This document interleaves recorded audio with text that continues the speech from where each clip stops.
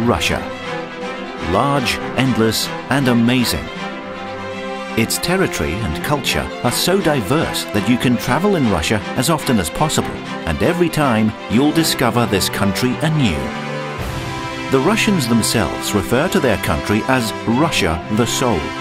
Being the successor of the ancient Byzantine Empire, it is a country with a 1,000-year-long history. It is home to more than 180 nationalities. For centuries, all the world's main religions have coexisted peacefully in Russia.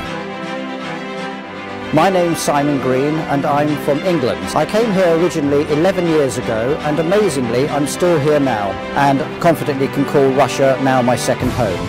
For tourists, Russia is attractive not only because of its ancient history and because of its culture.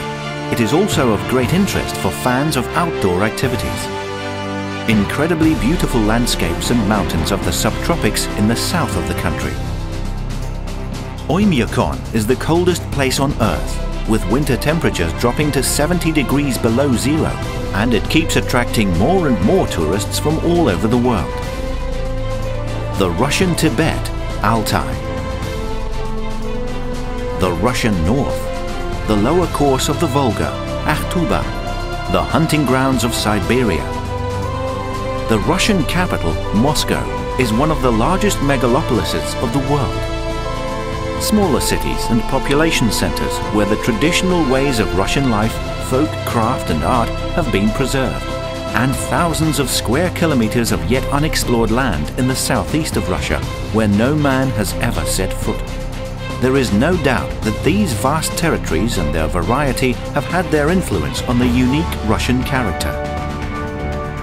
Mi chiamo Giovanni Stornante e sono italiano. Country is very big and it offers a series of possibilities. You find art, you find landscape, you find nature, you find beautiful and deep-minded people that you want to get acquainted with. Russia. It covers 9 time zones and 83 regions, the history, culture and residents of which are so different from each other. These are the elements that have shaped this amazing country. Let us begin our brief tour of the Russian regions.